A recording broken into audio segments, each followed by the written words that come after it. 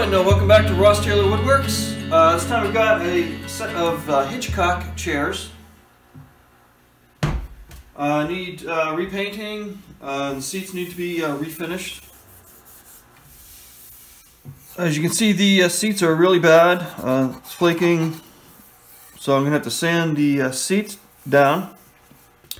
Now, as far as the frame, I'm just going to clean, do a light sanding, and then respray it with some black. Now, typical of these Hitchcock chairs is this stencil along the crest. Unfortunately, I won't be able to reproduce this. The customer said it didn't matter if we got rid of that.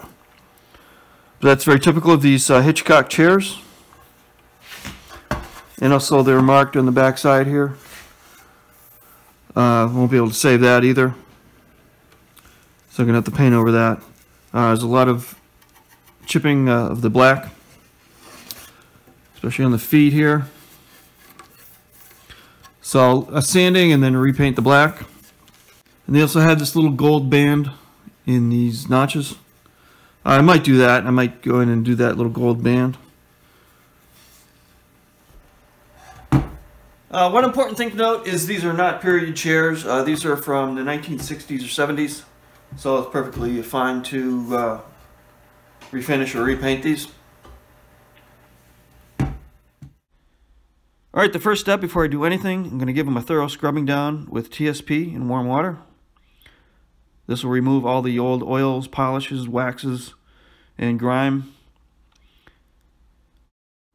I want to make sure the surface is nice and clean before I repaint. And also I'm going to be sanding the seats to remove the finish, so I don't want to grind all those polishes and old grime into the wood.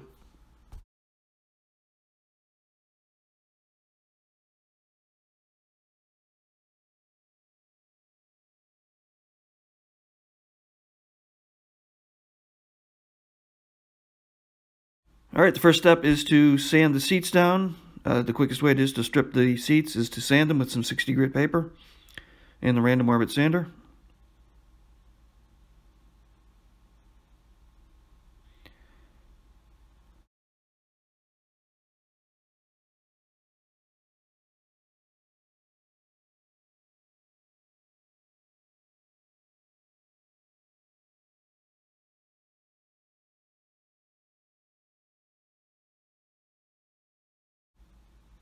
Then follow up with the palm sander with 100 grit and 120 grit.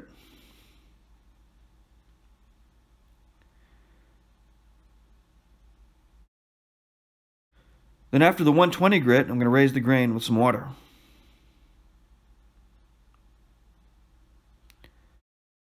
Then a final sanding by hand with 150 grit paper. And then sand the frame with some 120 grit paper. I want to smooth out all of the chipped areas.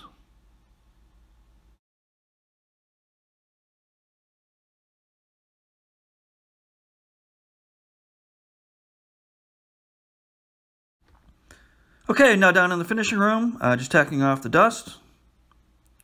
And I was digging through my stains and I found Czar Early American. I tested that and it's very similar to the original.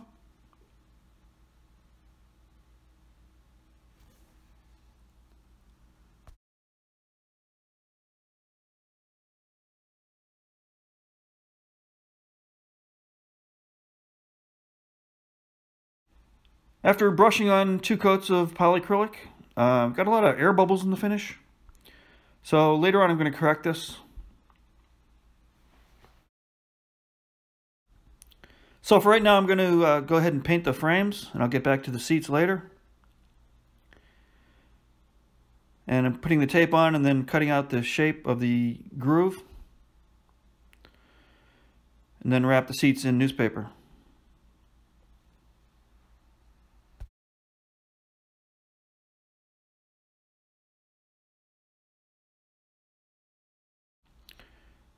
Now I'm going to spray on 4 coats of satin black.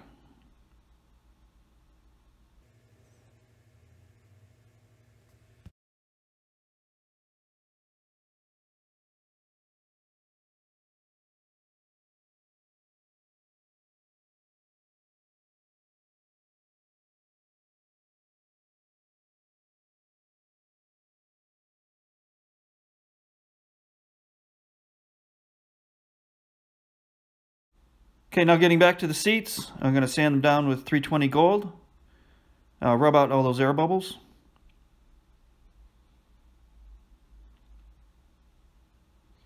And then tack off the dust. And get ready to spray on a couple coats of satin acrylic over the entire chair. First I have to color in the groove in the back of the seat there. Just going to brush in some black paint.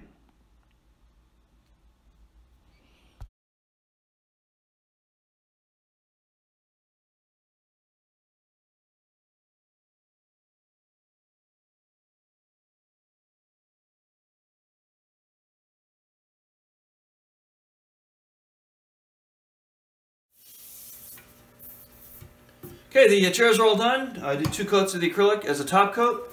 Gives it a nice even sheen. Now earlier in the video I mentioned there was yellow paint in these notches. I decided not to do that. I thought it would look odd. It would be way too fussy and time consuming to go in and try to neatly put yellow paint in each one of these notches. And of course they had this stenciling across the crest here. The customer was fine with eliminating the stenciling. I can't do the stenciling. And I think the chairs look great without it. Has kind of a modern, updated look with just the black and the stained seats. I was originally concerned there might be a ghost image of the stencil show through, but that turned out not to be a problem.